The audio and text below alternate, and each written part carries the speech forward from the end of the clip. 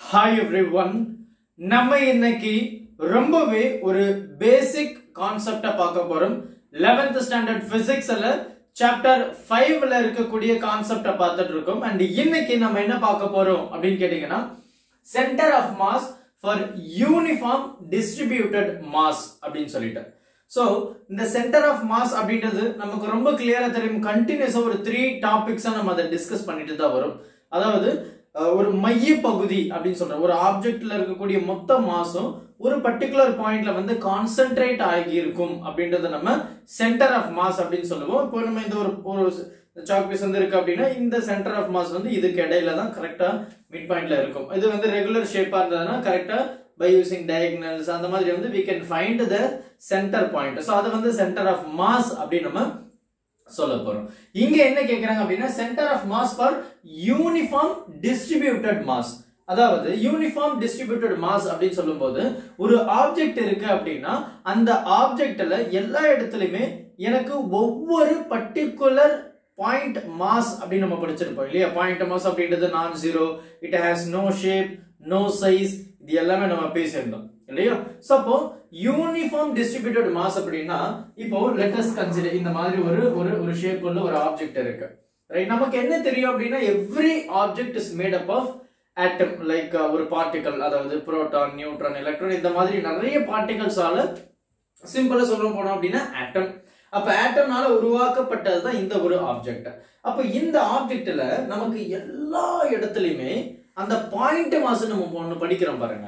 அந்த point mass வந்து எல்லா இடத்துலயுமே ஈக்குவலா இருக்கணும். அதுதான் uniform distributed mass. Right, all over the place எனக்கு அந்த பாயிண்ட் மாஸ் உடைய வேல்யூ வந்து கான்ஸ்டன்டா இருக்கணும், same. Right, it will not differ. For example இந்த ஒரு இடத்துல எடுக்கிறோம், இப்போ இந்த பாயிண்ட் எடுக்கிறோம் அப்படின்னா இந்த இடத்துல ஒரு மாஸ் இருக்கும், இந்த இடத்துல வேற ஒரு மாஸ் இருக்கு, இந்த இடத்துல இன்னொரு இடத்துல இன்னொரு வேற மாஸ்க்கு வேற மாஸ் வேற மாஸ் இல்ல. அந்த ஒவ்வொரு பார்ட்டிகிளுடைய மாஸ் வந்து ஒவ்வொரு இடத்துலயும் வேற மாதிரி இருந்ததுன்னா இது யூனிஃபார்ம் டிஸ்ட்ரிபியூட்டட் மாஸ் கிடையாது.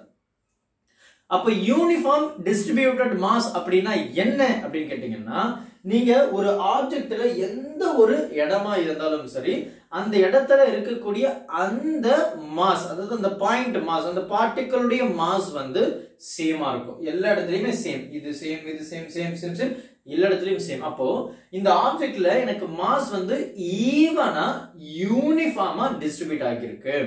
அண்ட் அது மட்டும் இல்லாம அந்த ஆப்ஜெக்ட் இடையில இருக்கக்கூடிய அந்த ஸ்பேஸ் ஆகட்டும் எல்லாமே வந்து ஒரே மாதிரி இருக்கு அப்படின்னா அந்த இடத்துல சென்டர் ஆஃப் மாஸ் எப்படி இருக்கும்? ரைட், சென்டர் ஆஃப் மாஸ் வந்து நம்ம ஒரு 3 கோஆர்டினேட்ஸ்ல வந்து நம்ம ஆல்ரெடி டிஸ்கஸ் பண்ணியிருந்தோம் இல்லையா? எக்ஸ் கோஆர்டினேட்ஸ் எப்படி இருக்கும், ஒய் கோஆர்டினேட்ஸ்ல எப்படி இருக்கும், இசட் கோஆர்டினேட்ஸ்ல எப்படி இருக்கும்.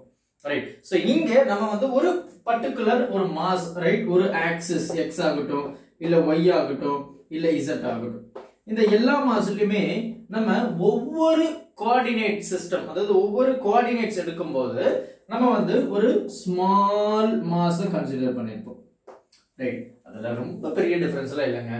ஸோ இனிஷியலா நம்ம என்ன பேசியிருந்தோம்? Centre of mass which is equal to summation mi xi by summation mi அப்படின்னு நம்ம பார்த்திருந்தோம் இல்லையா? ஸோ இது வந்து என்ன சொல்லியிருந்தோம், நம்ம x கோஆர்டினேட்ல எடுத்திருந்தோம். Right, so this is nothing but the mass of that point mass இல்லையா? அந்த பாயிண்ட் மாஸ் அந்த ஆரிஜினுக்கும் x அந்த பார்ட்டிகிளுக்கும் இடையில இருக்கக்கூடிய அந்த டிஸ்டன்ஸ் x. so இது வந்து அந்த total mass of that object. இது எல்லாமே டோட்டல் பார்ட்டிகிள் இல்ல சின்ன சின்ன சின்ன பாயிண்ட் மாஸ் எல்லாமே கலெக்டிவா சேர்க்கும்போது நமக்கு ஓவரால் ஆப்ஜெக்ட் உடைய எடை வந்து நமக்கு கிடைச்சிரும். இது வந்து நம்ம ஜெனரலா நம்ம டிஸ்கஸ் பண்ணிருக்கோம். இதே வந்து y ஆக்சிஸ்ல இருக்கும், z ஆக்சிஸ்ல இருக்கும் அப்படின்றத நம்ம டீடைலா நம்ம பார்த்திருந்தோம். ரைட், அப்ப இங்க நம்ம என்ன பேச போறோம்? இன்ஸ்டெட் ஆஃப் ரைட்டிங் m நம்ம வந்து அந்த x axis, right, so let us write small x or whatever it is, small xcm which is equal to, instead of writing in the m, right, அப்ப நான் என்ன பண்ண போறேன்? ஒரு சின்ன சின்ன மாஸ், ஏனா எல்லாமே வந்து ஈவனா டிஸ்ட்ரிபியூட் ஆயிருக்கு. ரைட், ஈவனா டிஸ்ட்ரிபியூட் ஆயிருக்கு. so I'm going to replace that as delta mi xi by overall mass. so let me write that as this is nothing but the mass. அப்போ overall mass of small particle, அப்போ small mass, அப்போ summation delta m I. Right, இந்த மாதிரி ஒவ்வொரு ஆக்சிஸ்க்கும் we have to define. Actually இதை நம்ம already அங்கேயே பார்த்தாச்சு, பெரிய வித்தியாசம்லாம் எதுவுமே கிடையாது. ரைட், ஸோ அங்கே வந்து நம்ம அந்த பாயிண்ட் மாஸ் வந்து m அப்படின்னு எடுத்திருந்தோம், இங்கே ஸ்மால் மாஸ் அப்படின்னு சொல்லிட்டு டெல்டா எம்னு எடுக்க போறோம், அவ்வளோதான். மற்றபடி கான்செப்ட் வைஸ் எல்லாமே வந்து சேம். என்ன யூனிஃபார்ம் அப்படின்னு சொல்றோம், அப்போ எல்லா இடத்துலையுமே ஈவனா அதனுடைய மாஸ் வந்து டிஸ்ட்ரிபியூட் ஆகி இருக்கு அப்படின்னு அர்த்தம். ரைட், நெக்ஸ்ட் பாத்தீங்க அப்படின்னா இந்த விஷயத்தையே dm அப்படின்னு சொல்லியிருப்பாங்க. Instead of writing summation integration use பண்ணியிருப்பாங்க.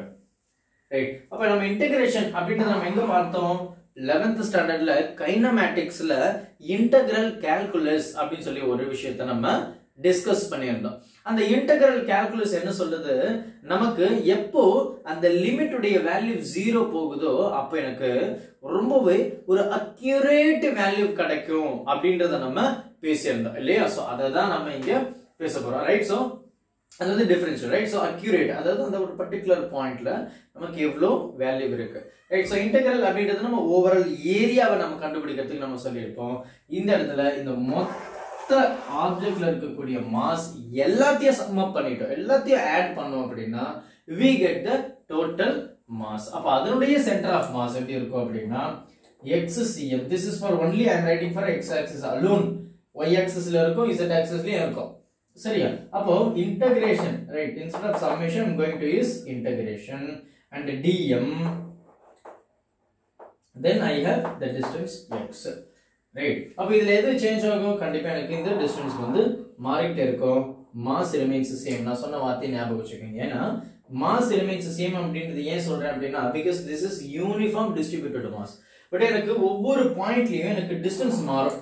அப்போ இங்க இதுதான் ஆரிஜின் எடுக்கிறேன் அப்படின்னா இந்த இடத்துல இந்த பாயிண்டோட டிஸ்டன்ஸ் இது, இந்த இடத்துல இதனுடைய டிஸ்டன்ஸ் இது, இந்த இடத்துல இதனுடைய டிஸ்டன்ஸ் இது. சோ டிஸ்டன்ஸ் மாறும் but mass remains constant divided by we have dm.